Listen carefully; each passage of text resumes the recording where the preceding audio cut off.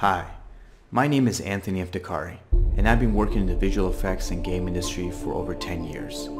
Over that time, I've been working on high-end feature films, TV, and commercials, and now cinematics for games.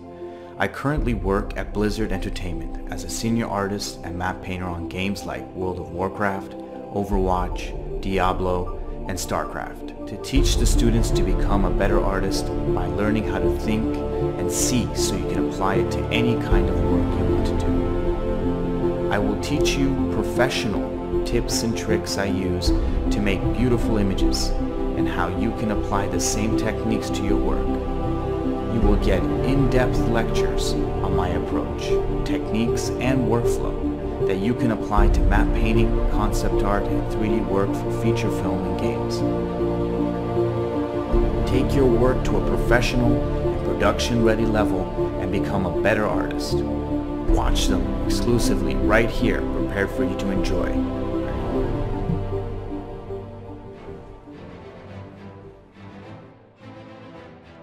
And in this package, we're going to be covering two different types, covering two different paintings using a 3D base. In the second part of the video, we're going to jump into more of the compositing stage, creating a full 3D environment with a moving camera fly-through. This is going to be an intro to 3D map painting, modeling some assets, and then putting them together to create a scene, setting up our camera and lights, and rendering to paint in Photoshop. To paint on compositing passes in Photoshop, using them to create our atmosphere, our lighting, our mood, and incorporate photo elements to bring elements that we couldn't model or render to a finish, and a more realistic finish with 3D lighting.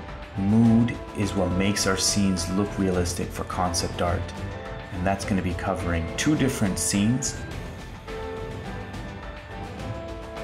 and bringing it inside of Nuke with our renders to composite the final image. You'll get to see how we break down the scene from a very basic breakdown with simple shapes to get our camera, our motion, our composition in 3D. We're going to cover things like 3D terrain generation in World Machine and how we can create our terrain that we can then bring into our simple breakdown and replace our simple shapes with more realistic looking terrains.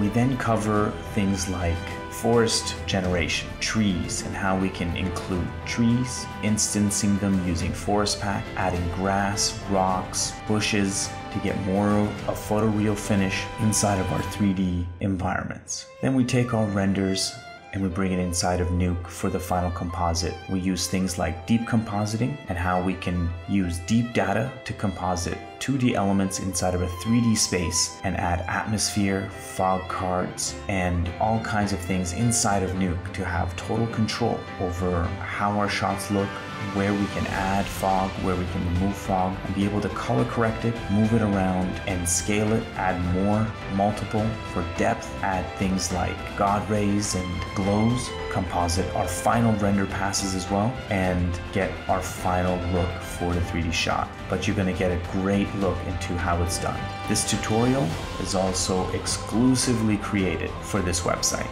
You can't find it anywhere else. Thank you for your time and your support, and I hope you enjoy this tutorial.